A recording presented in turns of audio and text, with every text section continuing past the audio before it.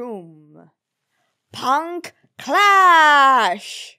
Hello my nakamtachi, this is JoyGirl, here to talk about the most recent chapter, and oh boy, is this controversial. The title of chapter 1030 is echoing the impermanence of all things, and I think most of us would be inclined to agree with Farmer Frank's comment on our reaction stream that the title might be a tongue-in-cheek joke about the way that deaths are handled in One Piece. But in the chapter, we were given a lot of updates and were given a peek at some new awakenings, so make sure to stick around until the end of the video for a full discussion. And if you enjoy our chapter discussions and would like to hear more, please hit that subscribe button. But before we get into the chapter itself, let's first congratulate the winners of this week's Discord artwork competition, where the challenge was to draw Kid and Killer's backstory to their relationship. In third place, we have Irvin, who has depicted a romance of sorts between the two partners, and if you ask me, I think they're just deeply admiring each other's hairstyles. In second place, we have Gyatsuki's short comic, and I just love how wholesome this is. The shared dream, promise, and the fist bump as the two boys walk off into the sunset really has me feeling some sort of way. And before we announce first place, let's give an honorable mention to Sir Rusky,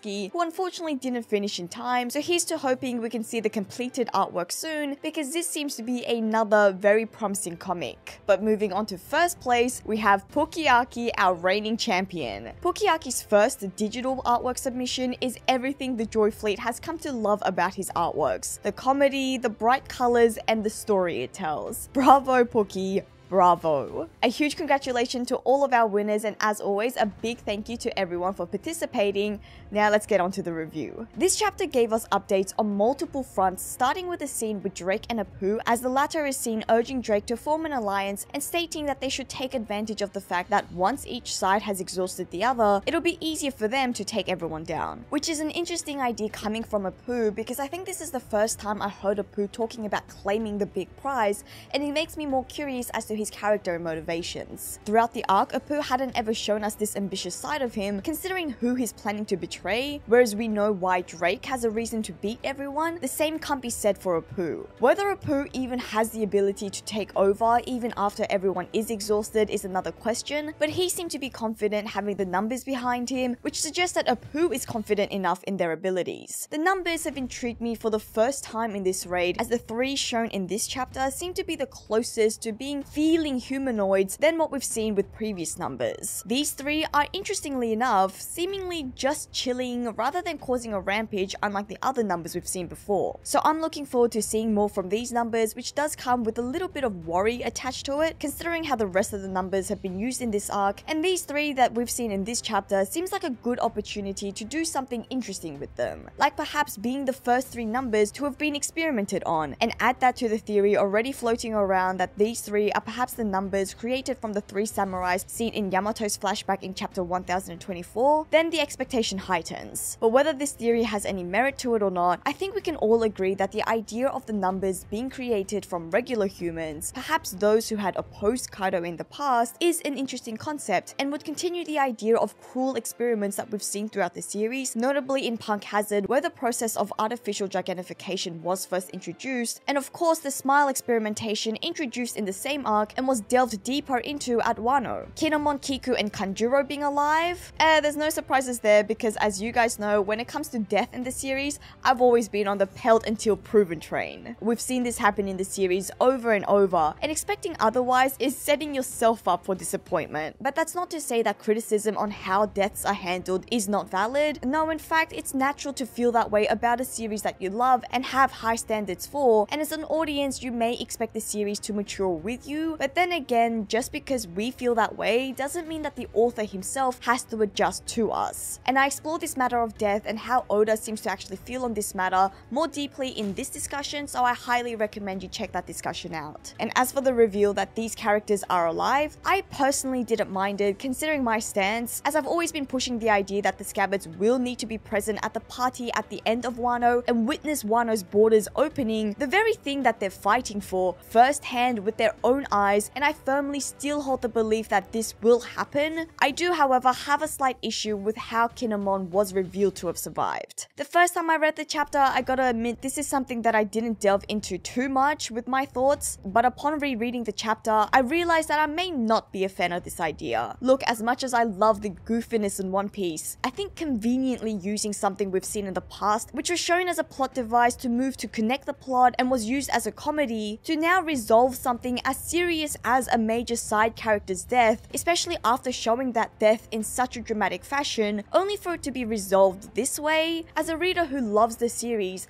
I can't help but feel meh, a certain way about it, or rather an uncertain way, especially when it comes to something like fake out deaths, which is something that fans have already been voicing their distaste for quite some time. So whilst I'm not in the same boat as those who dislike the chapter because of the reveal of the 3 fake out deaths, I do understand it on some level because of how I now feel about the segment with Kinemon. Also, that explanation brought up some questions such as, wouldn't Kinemon have felt anything unusual about his body if it wasn't reattached completely? Considering the nature of foreshadowing in One Piece, you would think that this is something that we would have seen planted somewhere earlier. So having this explanation kind of makes it feel like either a last minute decision or a whatever idea. It doesn't have the feeling of it being planned out, or at least not planned out thoroughly or smoothly. The other question is, how capable is Law actually as a surgeon if he can't properly reattach the bodies he severed? Because I've usually thought of Law's ability to be an instant cut and paste, with the pasting just involving bodies returning to their original form, but now it's been confirmed that reattaching body parts requires more input from Law, and that hasn't been completed in the case with Kinemon, and so then that doesn't really reflect well on Law's ability as a surgeon, does it? I mean, I'd always thought of Law as someone who leaves no room for error. That is of course going on the assumption that Law fixed Kinemon himself, which is the assumption I always had, but since we had only seen the Straw Hats put him back together, then this could be the explanation used for Kinemon not being put back together correctly. But I don't think this necessarily makes it better, because the first question of how Kinemon never noticed this non-alignment of his body still applies. It does make it entertaining if you embrace the goofiness of the idea, because of the Straw Hats' inability in piecing Kinemon back together somehow saved his life. Sort of like Kid's missing arm in the last chapter. And with things like this, it's hard not to keep diving in with questions, because at the end of the day, we just want to make sense out of it. But again, I love the goofiness in general, but with a development as serious as this, unless Oda surprises me with further explanation, this just doesn't feel as well thought out, or doesn't feel like it's quite justified. But at the end of the day, this is just a personal opinion, and it doesn't take away from how good the series has been, especially the current arc. So to summarize, I do like that the characters are alive, but how the explanation of how Kinemon survived makes me feel a little iffy. That being said, we could just pin this to Kinemon's incredible luck. As for Kanjuro's final act, I'm excited to see where this leads to, as we get another obstacle for the allies to overcome, and perhaps will give some of those who haven't had much highlights in the raid to help showcase more of their abilities. If I had to put money on this, my bet is on Usopp, who was seen in this chapter following Kinemon's request to save Kiku and Kinemon's other half, and we're talking literal other half, not Suru over here. And Usopp may run into the Kazenbo on the way, or Yamato, who was on the way to defuse the bombs and will perhaps be tested against the Kazenbo as a hindrance to their objectives. Apart from plot development, I like this segment between Orochi and Kanjuro quite a lot. It really made the chapter feel like as a part of a play. Orochi's foreboding words of doom was audible and really raised the tension to make me get ready to watch things unfold. We also got plenty of mini updates in this chapter, with my favorite being these panel shots of the monster trio fighting their respective opponents, but the one that really piqued my interest is seeing the update on CP0, now out and about and seem to be heading somewhere. In the panel before this, we see Robin and Brook, and considering CP0's objective of capturing Nico Robin, it seems that these two groups will collide sooner than later. Getting to the main event, now we have the Kid and Law versus Big Mom fight, which seems to be taking the main focus now, which I find surprising because I thought this fight would finish up after Zoro and Sanji's matchups and will be the final fight to be resolved just before Luffy's fight against Kaido, considering that Big Mom herself is a Yonko, like Kaido, so it's natural to think that the fights will be shown in that order. And that could still of course happen, because it's not like we saw this fight end yet, but what we did see are some interesting abilities from both Law and Kid. I know that there are some complaints about this segment too, with some feeling that the pacing to the lead up to this was off,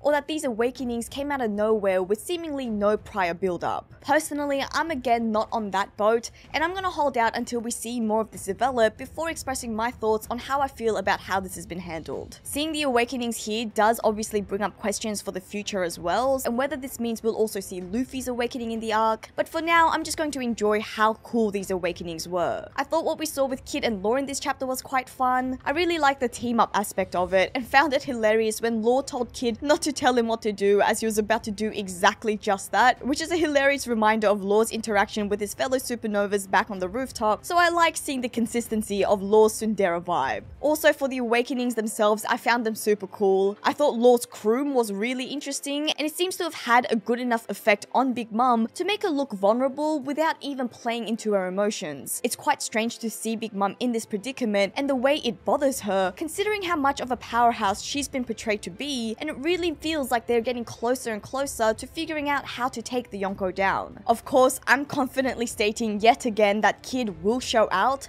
but I do want further explanation on Kid's cool ability. It seems to have been activated from a closer distance, as seen with Law having to teleport Kid away from the incoming pile of metals hurtling towards Big Mom. I've always liked magnetic powers, and it'd be interesting to get an explanation on how the magnetism works in this case, such as whether it's the manipulation of iron in an individual's blood. It was also stated that the stamina consumption of using their awakened abilities is extreme and ensures that they'll lose the battle, so it'll be interesting to see what's next in the development of this battle, because I'm sure this fight is not yet over and we will see more from Big Mom herself, and I highly anticipate the same for our worst generation members. Overall, I think this is another good chapter. It might be remembered for a different reason considering the amount of consistently great chapters we've been getting, but I really appreciate all the updates, especially for characters we haven't seen in a while. And even if there's that little bit that I don't quite like, I don't think it negates how good Wano has consistently been in my opinion, and I'm sure we will get more epic chapters to come. But now that you've heard my thoughts, let me know yours by leaving a comment below.